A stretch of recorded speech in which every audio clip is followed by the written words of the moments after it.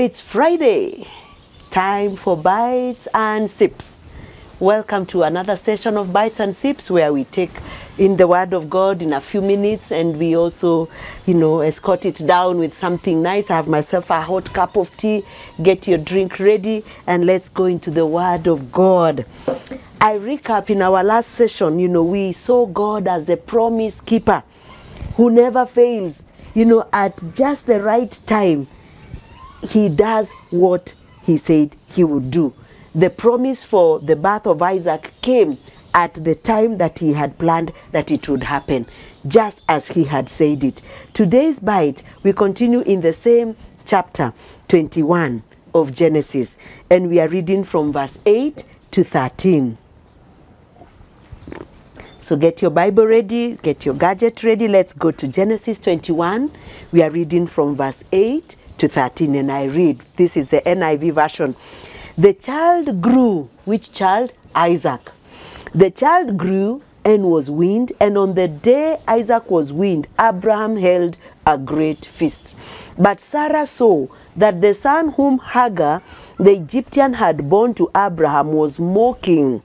And she said to Abraham, "Get rid of that slave woman and her son, for that woman's son will never share in the inheritance with my son Isaac." Verse 11, the matter distressed Abraham greatly because it concerned his son. But God said to him, "Do not be so distressed about the boy and your slave woman. Listen to whatever Sarah tells you, because it is through Isaac that your offspring will be reckoned. I will make the son of the slave into a nation also, because he is your offspring." Today's title, Crisis in a Party. Abraham is celebrating a special occasion. That's what the verse, the bite today has opened with. The special occasion is that Isaac is now being weaned. It's the day he has started being weaned. So we assume it must be about 3 years, that he's now off breast milk. He's beginning to eat, And as is natural for children, they are probably having fun playing outside there while their parents are, fixing up the drinks and the food and the goodies of a party. Sarah notices that Ishmael, the son to Hagar, is making fun. The Bible says making fun of. In some version it says mocking her son. And so the mother goose that she is, she wakes up and exerts her authority. She whips out her manifesto, a word that had become quite common in our election season in my country. Verse 10 it says, and she said to Abraham, "Get rid of that slave woman and her son, for that woman's son will never share in the inheritance with my son Isaac." Suddenly, the childish mocking, the making fun, has been connected to a much more serious agenda: inheritance. There is something deeper and significant about this scenario of two children at play and one mocking the other. It is made reference to and explained in the New Testament. Turn with me to Galatians. Paul writes to the Galatians and he's trying to explain to them about being put right with God by faith and not by observance of the law. And he makes reference of this party scene in Genesis. This is what it says from verse 22. For it is written, this is Galatians 4:22. For it is written that Abraham had two sons, one by the slave woman and the other by the free woman. His son by the slave woman was born according to the flesh, but his son by the free woman was born as the result of a divine promise. These things are being taken figuratively. The women represent two covenants. One covenant is from Mount Sinai and bears children who are to be slaves. This is Hagar. Now, Hagar stands for Mount Sinai in Arabia and corresponds to the present city of Jerusalem because she is in slavery with her children. Verse 26, but the Jerusalem that is above is free, and she is our mother. For it is written, be glad, barren woman, you who never bore a child. Shout for joy and cry aloud, you who were never in labor, because more are the children of the desolate woman than of her who has a husband. Verse 28. Now you brothers and sisters, like Isaac, are children of promise. At that time, the son born according to the flesh persecuted the son born by the power of the Spirit. It is the same now. Verse 30. But what does scripture say? Get rid of the slave woman and her son, for the slave woman's son will never share in the inheritance with the free woman's son. Therefore, brothers and sisters, we are not children of the slave woman, but of the free woman. Amazing revelation here about our two boys at play during a party held in honor of one of them, as we read in Genesis, our bite today.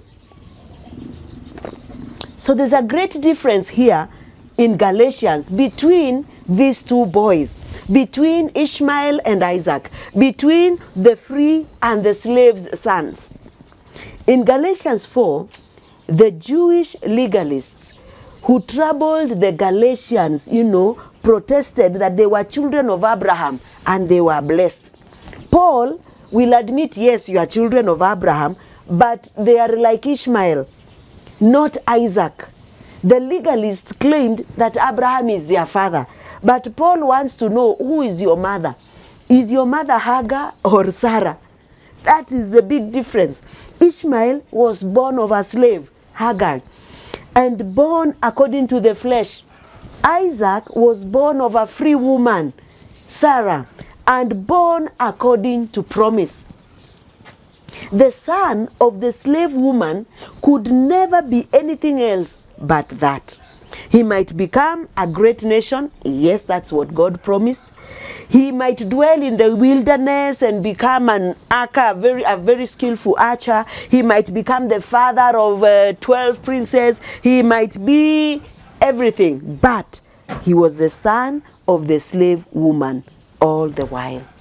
On the contrary, no matter how weak and despised Isaac might be, you're imagining him at 3 years old, and Ishmael is about 13, and mocking him and making fun of him, irrespective of how weak Isaac may look, he was the son of the free woman.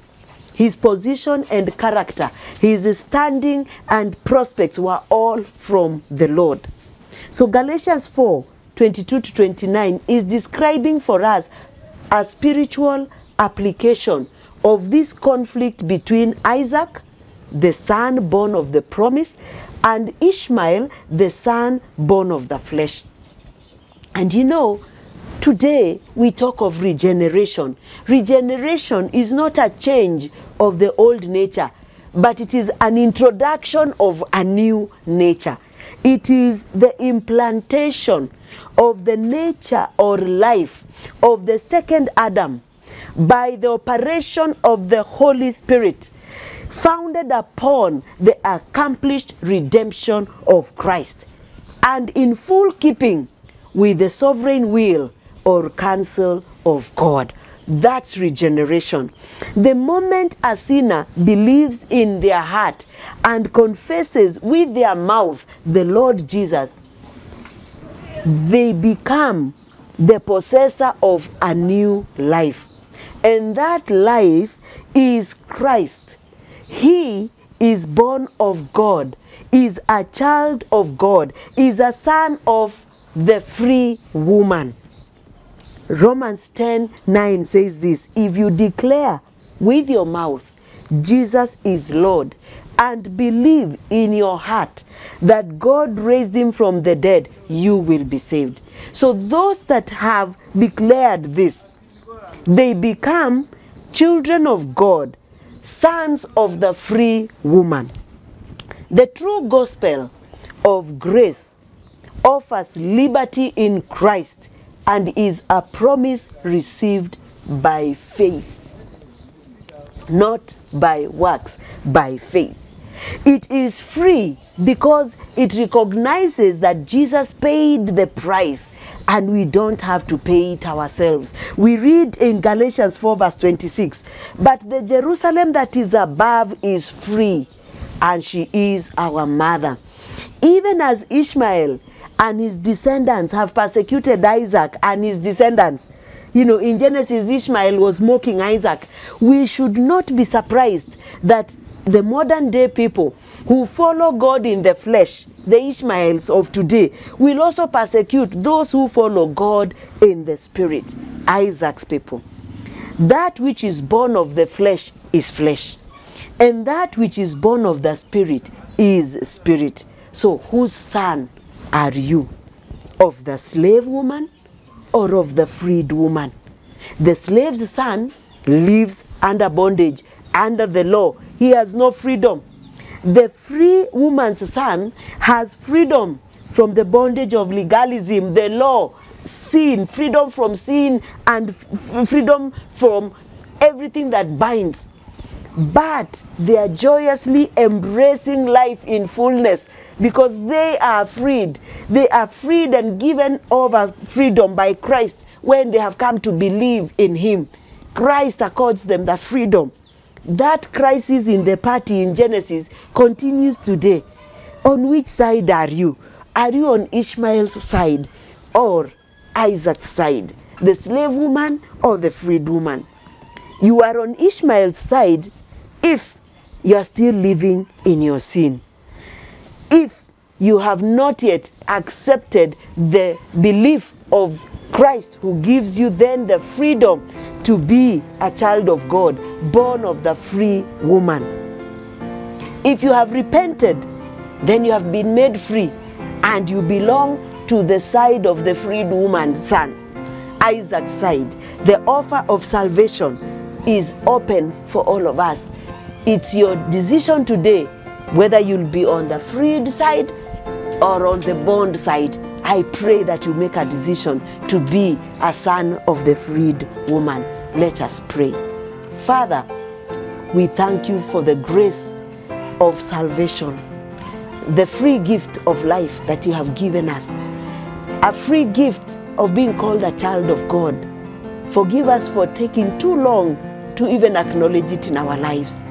But this day, we acknowledge that you have indeed given us freedom, set us free from the bondage of sin, and given us freedom, given us salvation, given us a title that we are no longer just people of God, but we are children of God, heirs of the kingdom. We thank you, Father. We honor you in Jesus' name. And if you're there today and you have not said yes, you still belong to Ishmael's side, today you can cross over and be on Isaac's side. So pray this after me. Father, I come before you. I am a sinner. Forgive me. Set me free, that I may no longer be bound to sin and the bondage of the enemy, the devil. Help me to live a life of freedom, set free to celebrate you as Lord and Savior. In Jesus' name I pray. Amen. Friend, salvation has become part of you. You have embraced the Son of God today. Live for him.